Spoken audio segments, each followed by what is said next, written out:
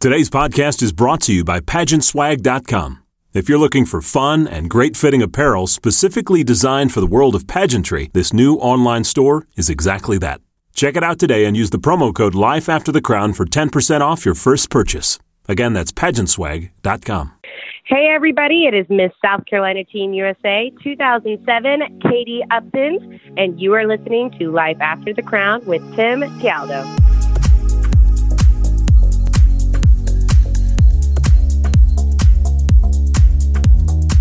Hey everybody, my name is Tim Tialdo and welcome to Season 2 of the Life After the Crown podcast. Now, if you haven't had a chance to listen to any of the previous episodes, I do encourage you to go back and listen because there are many valuable interviews that you will definitely gain some wisdom from. Now, for those of you who are just tuning in for the first time, welcome and thanks for checking us out. Each episode of Life After the Crown, I interview former pageant contestants, title holders, and women of influence who share advice and stories on how to help you succeed in the world of pageants, but more importantly, how you can flourish in the professional world once your pageant journey comes to an end. As always, I appreciate you taking the time to download this podcast. I do value your time, and I'm glad you're here listening. So let's get started.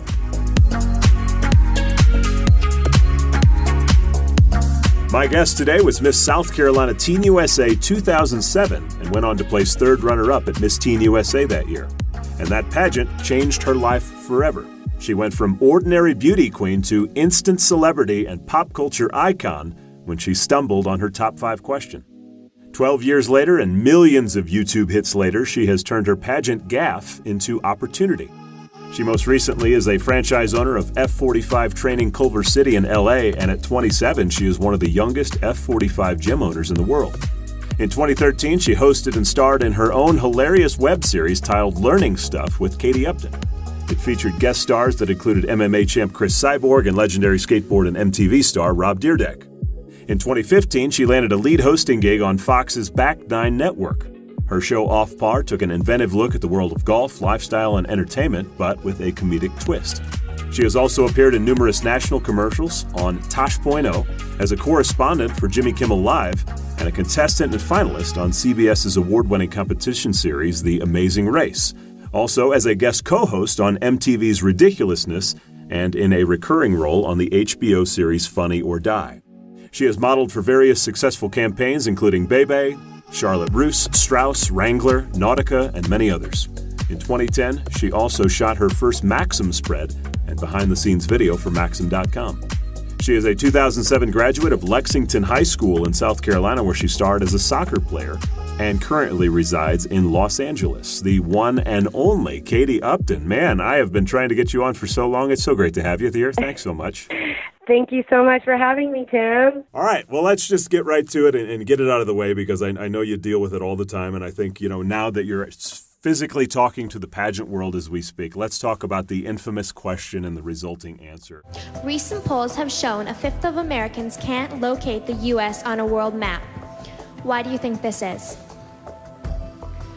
I personally believe that U.S. Americans are unable to do so because some people out there in our nation don't have maps, and I believe that our education, such as in South Africa and the Iraq, everywhere such as, and I believe that they should, our education over here in the U.S. should help the U.S. or should help South Africa and should help the Iraq and the Asian countries, so we will be able to build up our future for our children. Thank you very much, South Carolina. I know you've dealt with it. I know you've dealt with it for years. 12 to be exact. Exactly. Now, a stupid question would be, what were you thinking? But I think the more important question is, how did you handle the fallout from, because I think, from what I can understand, I think you're probably the most recognized pageant contestant in history based upon YouTube views and just hits. So how did you handle it? So even though it was 12 years ago, don't get me wrong, it's a little difficult to remember everything because so much was happening at the time. and YouTube was just getting popular. But the way that I handled it was honestly based on my support system, my family, my friends, and a lot of times I did get in my head, and I was put down, and I was putting myself down, and I just didn't allow myself to show it. And I think a lot of that had to do with me being an athlete growing up and fighting to win. And all I wanted to do was just prove people wrong and to show that that pageant doesn't define me and that question doesn't define me, and that I am a normal person and I can speak coherent sentences. And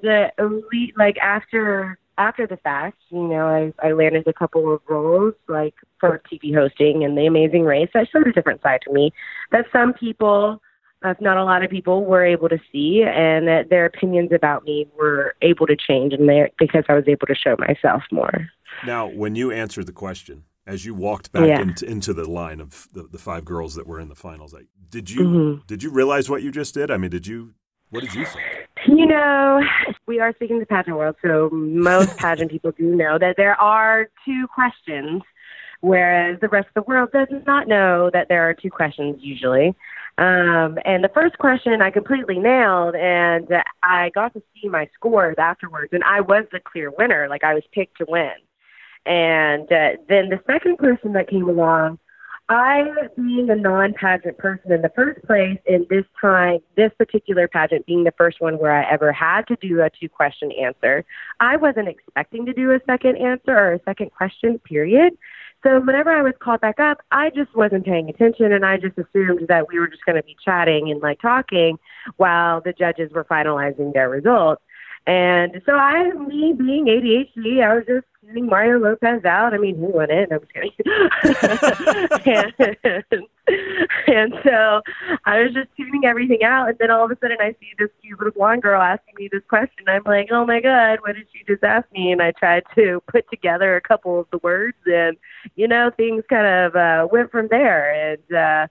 And 12 years later, I'm sitting in LA, and I've experienced all my experiences.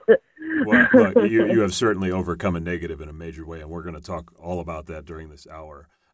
When the pageant was over, at what point did you realize this was a big deal? When the pageant was over, I didn't actually think it was a big deal for a couple of days, because I just assumed oh yeah, I definitely messed up a pageant question. I'm not going to win anymore, even if I was the winner at the time or not. I wasn't sure because I hadn't seen the scores yet. But I was like, I definitely am not going to win now. And I just kind of threw on my cocktail dress, and I went to the after party thinking no big deal about it because it was just a pageant. And 2 days later, I didn't realize that people were making a big deal about it. And I was being compared to politicians and ignorance and all of that, and how Americans are the stupidest people on the face of the planet. And I'm like, wow, how did a 17-year-old girl messing up a pageant question go and turn into America as the stupidest country in the entire world? So that's what made me laugh so much about it, because I was like, these people are comparing me to politicians, and I'm a 17-year-old pageant girl who's never really done a pageant in her life. And yeah, it's a big YouTube hit, cool, whatever, but I didn't think 2 cents about it, honestly. Well, I think the good thing is that social media was not that prominent at that time. I don't think it was quite Oh gosh, nearly I can't what even it was imagine today. if Instagram was out.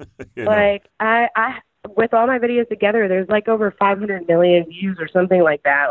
I'd probably have more followers than freaking dang Kylie Jenner over here now. Yeah, I think you've got quite a few out there. I tried to look this morning. I'm like, I can't even count. I don't even know. I stopped at 200 million, so I don't even know. But, regardless, it still grabbed national attention that week. You ended up on the Today Show with Matt Lauer, and I don't know if it was still Katie Couric at that time, but you ended up on the number 1 program on television. Yes.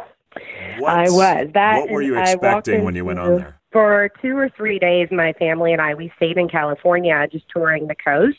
So we hadn't been watching the television. We had no idea that people were making a big deal. And whenever we got home back to South Carolina, that's when our voicemail was completely full with people calling us wanting to do interviews. And finally, my pageant director, Paula Miles, got a hold of me saying how the Today Show wanted to fly me up immediately for the interview, and Donald Trump wanted to meet me. And I was like, okay, we literally just landed from California, and I'm getting on a flight in 3 hours. Okay, let's do this. Like, I thought it was the coolest thing ever. And, you know, I'm 17 years old. I'm like, whoa, Donald Trump wants to meet me, and I get to go on the Today Show? All right. So kind of not really understanding. I just assumed because I made top 5, they just thought I was awesome. So I'm going to go on the Today Show, you know, and I get to meet Donald Trump. And I walk into the studio the next morning at like 6:30 a.m., I believe it was. And I see my face on all the TVs, and I'm like, holy cow, like, and it was my question, and I was like, is this really what is happening right now? Like, this is ridiculously awesome at the same time.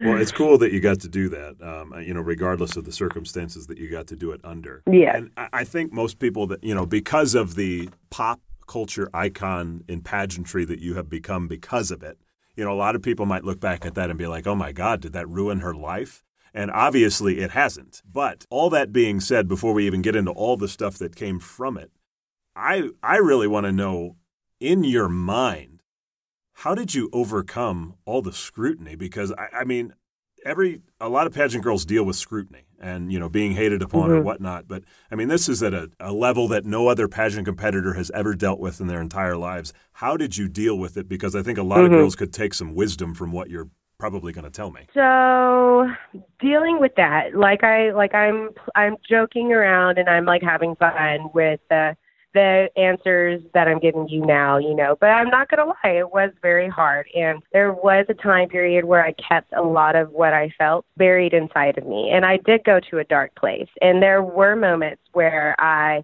contemplated suicide. And I've spoken about that before in other interviews. And it took me years to be able to get that out. And I remember the interview that I did, I think it was for 2020 or somebody, I can't remember exactly who it was, when I finally spoke about it for the first time, that is something that definitely crossed my mind. And it just broke me down because it felt like such a relief to express that to the world, because what I went through wasn't okay. And the way I was being treated wasn't okay. And that's not the way that anybody should ever deserve to be treated, no matter what happens, no matter what they do, you know. And I was being cyberbullied, and in college I was being bullied as well. I would be walking to class and people would yell out to me some horrific words and phrases that I didn't deserve, and I had no idea who they were.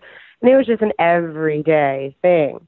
And it got to a point to where it did start getting in my head, and that's what ultimately put me in that dark place. And there were some relationships that I was involved in with males who were almost jealous of my fame or my name, and they didn't necessarily comfort me or make me feel better. They made me feel worse. And it took a lot of strength to realize what I was going through within myself to be able to get back to a lighter, happier place. And over time, I gradually would change my friends, and my friend group changed, and it got smaller. The relationships I formed with people, significant others, and friends in general, I would start contemplating to see whether or not this person's being real.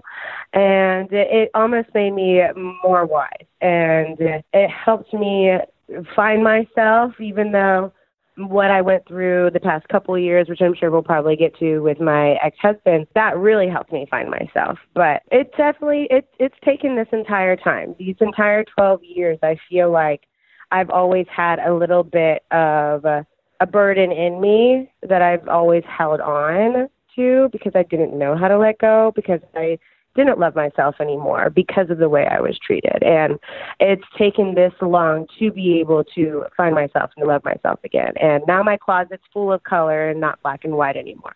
Well, I love to hear that. I love to hear that. Now, it sounds like one of your biggest coping mechanisms was changing the group of people that you were hanging out with. Obviously, Exactly. People who build you up and don't tear you down. Was there a specific moment? Because, look, I mean, when you get to a dark place and suicide, filters into your thoughts, I mean, there had to be a rescuing moment where you said, no, I'm not going this route. I'm not doing this. Was it a person, or was it an experience or a circumstance that happened where it rescued you from that place? It was almost an experience, not necessarily a person, because I didn't know who to trust. There were even moments where I didn't even feel like I could even trust my own family, and even though I should have. And they were the ones that were constantly there for me and right for me. But it was hard to listen and to talk to people because I didn't even know how to listen and talk to myself about it for a long period of time. And so it was more of just a recognizing moment. And it was like, what am I doing? Like, I've always been a fighter, just how I stated earlier, how I've always been an athlete. I've always been a big tomboy. I've always fought to win and to prove people wrong and to prove a point. And there was just something that clicked in me the night that I was contemplating the suicide the most. And it just like hit me like, what am I doing? What are you doing? Like, this is ridiculous. Like, no, like get your SHIT together. You're going to continue to fight for this. And you know what? It's going to be a freaking BITCH, but you're going to do it anyways. And you're going to keep fighting. And I had tears rolling down my face, and I was hot. I was cold. I was pacing. I remember, and all of a sudden, out of nowhere, this might sound silly to some people, but to me, I heard a voice. I felt a presence. I felt something empowering inside of me to continue on my life and to continue down the path of just fighting and to not give up. Well, look, I love, number one, the word fighter, because that's exactly what you are. I love your resilience, and you have obviously taken something that has been incredibly tough in life to handle and turned it into a positive. Now, so let's talk about that transition on kind of how and when that happened. So you were starting to get gigs, and people were inviting you on shows. Now, some of them were doing it, as a joke, like, oh, let's have the pageant girl on to answer, stupid questions or whatever. I guess at what point did you find a career path in entertainment from this experience? The point that I found a career path was when Jimmy Kimmel hired me as the first outsider to be on his show. Originally, he had only hired people from his family or who are related to his family in some way or another to be on his show. And he was one of the comedians that made fun of me, but he wanted to bring me on genuinely as an individual who can prove that she isn't an unintelligent human being, that she is intelligent. And that's ultimately where the learning stuff with Caite Upton came from. I was working with him for about a year and a half as his correspondent, and we would film an episode a week, and it would air every Thursday, and it was learning stuff with Caite Upton, and it was a 5-minute segment for his show. And that is what made me want to continue down the path of entertainment and to be a host and to grow my career as a television host and as a correspondent for future celebrities and other shows like Chelsea Lately and Daniel Tosh and Rob Dyrdek and all that. Obviously doing my own thing too. And so that's where that began. Now, you mentioned earlier that when you went to the Today Show, Donald Trump wanted to meet you as well. I believe you ended up signing some sort of modeling deal with his agency in New York City. That is right. Yeah, talk about I guess meeting him and just kind of the relationship and how it evolved, because he's obviously now president. I got to tell you, Donald Trump is one of the coolest guys I've ever met in my life. He is hilarious. And I'm sorry for all of you out there who hate him, so please don't judge me. Okay? This is just my own experience with him, so please understand that. But I got to go to his office in the Trump Tower, and it was just him and I, and he was welcoming with open arms, super kind. He actually called his wife on the phone and was like, "Don't worry, honey, she's too young for me," joking around, obviously. So you guys, you can take a joke. Come on now. But no, he was so nice and so reassuring and so positive about everything, and he was so happy to have met me, and I was just honored to even be in his presence. And he saw a lot of potential in me, a lot of growth in me, and he wanted me to meet his modeling agency and their crew, and he wanted the best people to take care of me because he really believed in me and my path of success from everything that had happened, because he's definitely one to turn negative into a positive for sure. I would say he's done that pretty well. What'd you think? Yes. Now, one of the gigs that I know you really enjoyed over the past few years, a show you did with Rob Dyrdek. Talk about how that partnership materialized. Oh, I love Rob. He's so awesome. Well, that obviously came after my career working with Jimmy Kimmel and Daniel and Chelsea for a little while. Once I started building that career in the hosting world, Rob got a hold of me and wanted me to come on as his Chanel's replacement co-host whenever she wasn't in town. And with him and I got to build a great relationship. He eventually was able to come on to my show. And he's one of the nicest, most real down-to-earth guys. Like, there are people that will sometimes come off the street and come into his warehouse pitching a deal, and he'll be like, you know what, that sounds like a good idea. Let's try it. And it ends up working out. He's such an entrepreneur. What a great experience to have had. Like, I had a lot of growth there, especially when it came to the improv side of hosting. I was able to learn a lot about myself and grow my hosting career in that standpoint in the comedic world and improv world. Now, speaking of comedians, Tosh.O has you on. And I think I found the video this morning. It was the two of you walking down the street with South Carolina banners on. Yeah. Talk about that experience, because he's hilarious. Episodes. I was on one of his very first episodes in 2009. I was one of his first guests on his first season. It was awesome. He was the real deal. He took everything very seriously. When I went into his office, he had his boardroom of writers, and they would pitch all these ideas, and he would shut it down immediately if he didn't agree. Like, he was very involved with everything and takes his job very seriously. And he's just as funny on the outside as he is on television, too. Like, he's real deal. We did the little cinnamon challenge where you put, like, a tablespoon of cinnamon in your mouth. and we just did that, like, with each other, like, behind the scenes. Like, you know, like, I don't even think anybody was filming it. We were just, like, being funny and joking around. I failed miserably. I was a little disappointed in myself because I like to win. No, I'm just kidding. I guess it was just very entertaining. Of all the hosting gigs that you've gotten since that point, what was your favorite, I guess? Oh, man. They were all different, so they were all kind of my favorite in their own individual way. But I guess I'd have to say my ultimate favorite would be working on Fox's Back Nine network as the lead host, and it being more my show, and me being able to control more of the scenarios and have more involvement with the guests that I bring on and that I got to talk to. That was really, really cool experience and super fun. And we got to play games with them. I mean, we filmed over 400-something episodes. So it was a lot. And every single person was different. Every single day was different. And it was just such a really cool, unique experience to have, like, your own show pretty much for a huge network like that. So when we talk about hosting, as you well know, the hosting world it's one of two types. You either have a gig here and there. It's kind of more like part-time income. Correct. Versus I'm a full-time working host, which in many cases you have been. I guess, did you have literally a full-time hosting career for years? For about a year or two for the Fox's Back Nine network. Unfortunately, because I was one of the newer shows, they ended up having to cancel some of the newer ones because there was a lawsuit going on with one of the former CEOs who was fired for sexual harassment. So I fortunately didn't get to meet him. I was brought on a month after he was let go, but I guess that put the network into a multi-million-dollar lawsuit, and they weren't able to afford some of the shows, so they had to cancel a couple of the newer ones, and we were actually about to be nominated for an Emmy. So I wish it had turned out where we could have been nominated and then they canceled or something like that.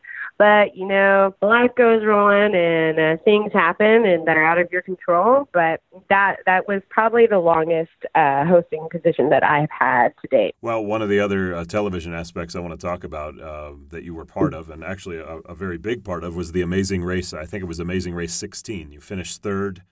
Third place, especially back then, it was a very big show, and it was well known for having pageant contestants on, and you did really well. Talk about that experience. Oh man, yeah. So I was season 16 on The Amazing Race and placed third place, and I was the last girl standing, which was awesome. It ended up being one of the seasons that was filmed the longest.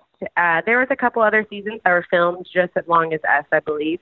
But we filmed for almost a month and a half, which usually they film for 3 weeks. You would never know that by watching the show.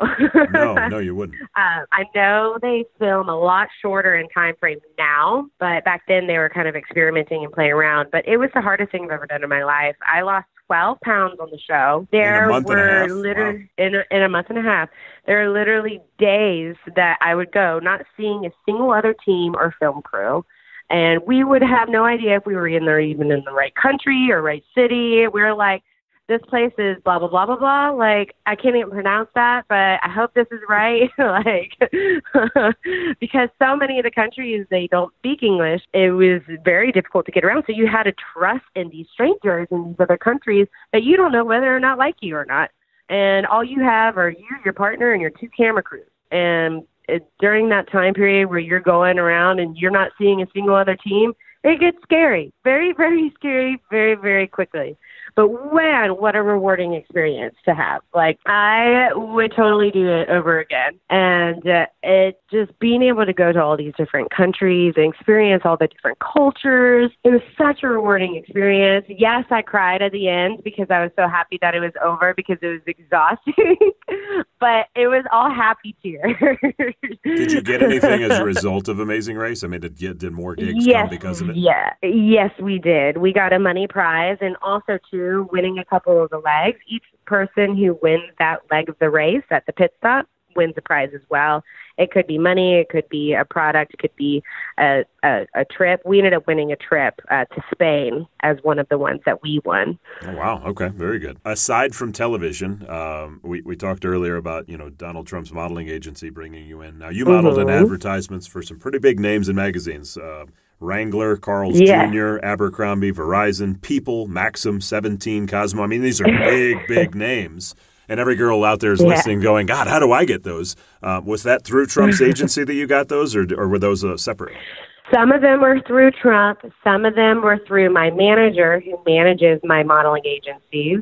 I'm also signed with WME and IMG, so some of those are through them, and NTA out here in Los Angeles, California. Most, if not all, of my commercial jobs were through NTA because they're a commercial agency. So that's where the Carl's Jr. comes into play, Verizon, all of those. So, but for the most part, my TV hosting and my print jobs all went through the print agencies and my hosting agent, WME IMG. So we're now, I guess, going on 13 years here removed from the question.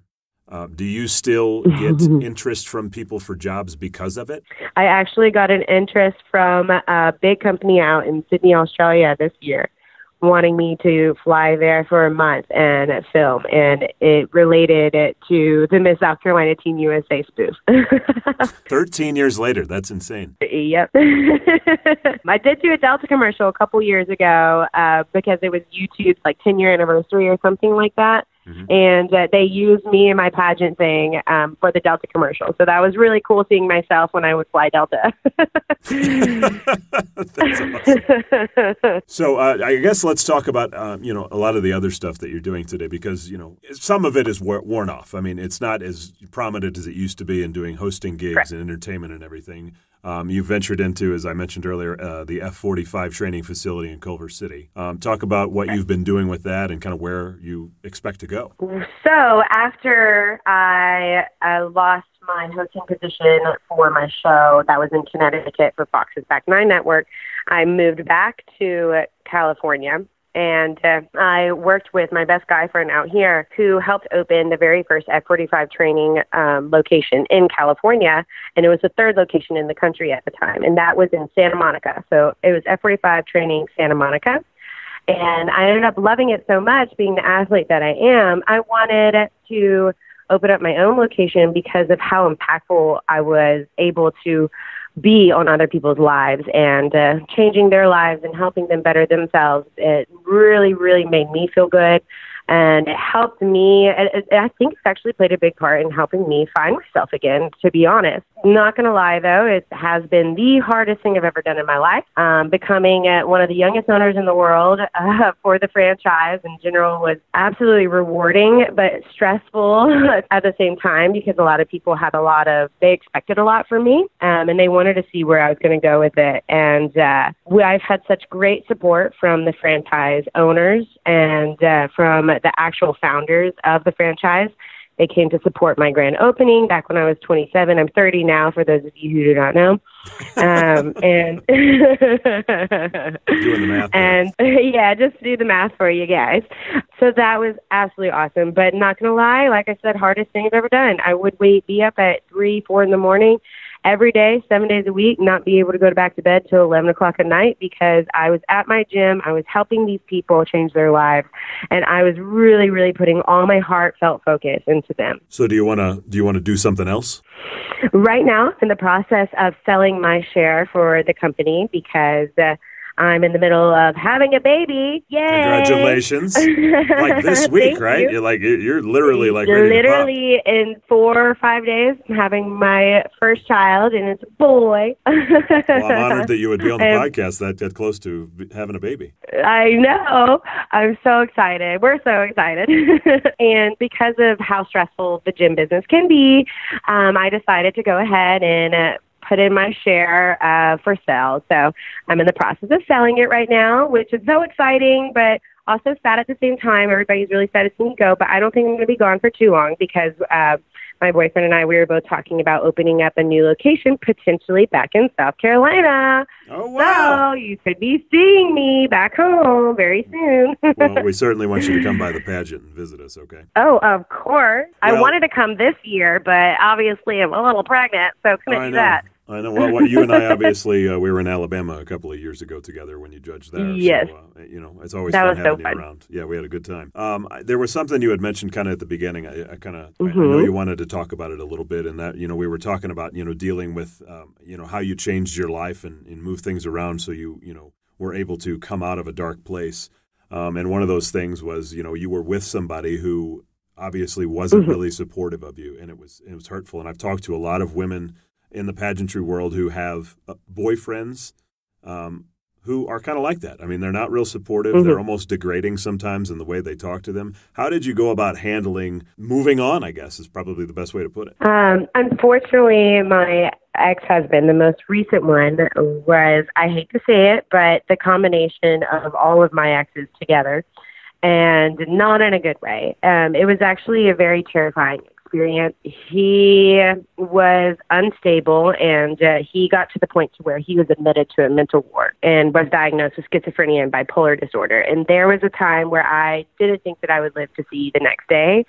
And whenever I finally was able to recognize what I was putting myself through and that I couldn't help this poor soul anymore, I finally was able to talk about it to certain people. And they were like, okay, this is what you need to do. Like, we need to help you. You need to help yourself. And it just clicked in me that I needed to get myself out of that situation as fast as possible before I'm no longer on this earth because of him. You guys, like, if you're going through any kind of trouble like that with any human being, male or female, like, really hone in on the feelings that you feel, those negative feelings, and you're thinking like, oh, well, it's going to be okay, it's going to be okay. Most likely it's not, and you need to be very careful, and you need to find somebody to talk to, whether it's the police or somebody you feel comfortable with or somebody who's been through it. You can even reach out to me. Even I will respond to anybody, even if I don't know you, if you have any problems or questions about stuff like that, because I'm very blessed to be on this earth today and to be able to say that I am happy in a new relationship and about to have a baby with an amazing man who genuinely loves and appreciates me for me, finally. Well, before we kind of wrap up here and get to our get-to-know Caite questions, I guess as we kind of, wrap a bow around this thing, for everybody listening, what kind of advice would you have for those who are in the pageant world as a teen? Because you obviously dealt with your issues as a teen. And they're thinking, God, I don't want to end up doing that on a stage. What should I do? I mean, give some advice to everybody listening, if you would. So some great advice that I would love to give out that actually really helped me in my hosting career after the fact was advice that this one woman, she told me, focus on yourself. Don't focus on the people around you. Don't focus on what they're wearing, what they're saying. Just tune it out. Focus on you, what you're there for, what your goal is, and what you want for yourself. And the second that I started putting that into my mind every single day for every single audition, I had to go into auditions in front of hundreds of people and producers. And I would be terrified in the beginning, but once I kept telling myself to focus on myself and to focus on what you're there for and to not let it scare me, to tell myself that I have control over the situation, that they're the ones who want me, that they're the ones who want you, you know. So if you show your best version of yourself, you got the job. You're hired. You're going to win. That crown will be on your head. So focus on you. Stay true to you and breathe. It will calm you down. Trust me. That was really good. Okay, cool. All right. You ready for get-to-know Caite questions? I got 10 of them. It's kind of game show style. You've done this plenty on all the shows that you've been on, so this should be super easy for you. I'm ready. All right. Number one, how many hours of sleep do you need a night? Oh, is that before the gym or after the gym? How about after? After the gym? I need 8. 8 hours. 8 hours, pretty common. Okay, number 2, do you believe in love at first sight? I believe in love at first sight. Number 3, how many cups of coffee do you drink a day? 0 to 1. Ooh. Yeah. Number 4, what's the maximum number of spritzes of perfume before it's too much? 3. Number 5, favorite place you've ever visited? Oh, Seychelles Islands. I have heard that from multiple people. Seychelles is like Eden. Take your honey there. Oh my gosh. Whenever the kids get a little older, you know, you gotta take her there. There's some amazing views, I tell you. Okay, Seychelles. All right, number 6, the last song you downloaded or listened to. Oh, Lordy Minority. I'm so bad at naming the song. Shoot. What is it? It's a new song. It's called When I Look at Your Face by... That's good. You're cranking it out there. Yeah, When I Look into Your Face. Okay. With Pharrell, by Pharrell Williams. Pharrell. Okay, I'll look it up. All right. Number 7, I don't know, you might have had to do this before. What's something that you could eat for a week straight? Sushi. Easily. Okay. Number 8, what's your favorite clothing brand? Ooh. Sabo skirt. Which one? Sabo skirt. Sabo. I haven't heard of that one. Okay. I'll have to look that one up. Number 9, who inspires Caite Upton? Ooh. Somebody who inspires me. Probably Charlize Theron. Do you know her? I don't personally know her, no, but I follow her and I watch a lot of her interviews. And, she is a very strong and powerful, impactful woman, and I really look up to her. Always have. All right, Charlize Theron. Number 10, last one. Here we go. Who was your first celebrity crush? Ooh, Josh Duhamel. He still is. Oh my gosh. He's not married to Fergie anymore, is he? I don't think so. Who knows with those celebrity tabs? I know. They're kind of crazy. Well, hey, you're off the hook, number 1. Great job. Thanks for answering those. Thank you. Number 2, I just honestly want to tell you how impressed I am that you're still able to handle this and talk about it. I mean, I think everybody listening is probably shocked at the detail you went into in talking about it, but I really appreciate the fact that you're willing to share the experience and what you dealt with and how you've overcome it. So thank you. Oh, of course. Anytime. I know a lot of people keep a lot of stuff to themselves, me being one of them. And so I know how it is, and I know there are people out there who are doing the same. And I just hope that I can at least impact at least one person's life to be able to talk about it. And, you know, whether it is if they are contemplating suicide or if they're in a really bad relationship, you know, I just hope that I inspire them to get themselves out of it. Congratulations on your baby again. I know you're ready to pop here in a couple of days, so good luck with the whole process. Thank and you. I'll certainly be paying attention on social media. And when things kind of calm down for you, why don't you reach out to me again and we'll catch up, okay? I would love that. That'd be awesome. Thank you so much, Tim. It was so good talking to you. Give your wifey a big hug for me. I definitely will, and we look forward to seeing you in South Carolina. Yes, sir. Talk to you soon. Thanks for listening to today's episode, everybody, and to Caite Upton for her time. Now, if you want to follow Caite on social media, you can check out her Instagram page. It's at Caite Upton, but it's not the normal Katie spelling, and I think that's where a lot of people get it wrong. It's at CAITEUPTON. That's Caite Upton. Thanks for tuning in, everybody, and do me a favor, subscribe to the podcast. You can do so on Spotify, SoundCloud, iTunes, Stitcher, the podcast app, Google Play, or you can just go to lifeafterthecrown.com. And for weekly podcast updates, just follow me on Instagram at TimTaldo. Until next time, remember the words of Philippians 2, verses 1 through 4. If you have a heart, if you care, then do me a favor. Agree with each other, love each other, be deep-spirited friends. Don't push your way to the front. Don't sweet-talk your way to the top. Put yourself aside and help others get ahead. Don't be obsessed with getting your own advantage. Forget yourselves long enough to lend a helping. Have an awesome week, everybody.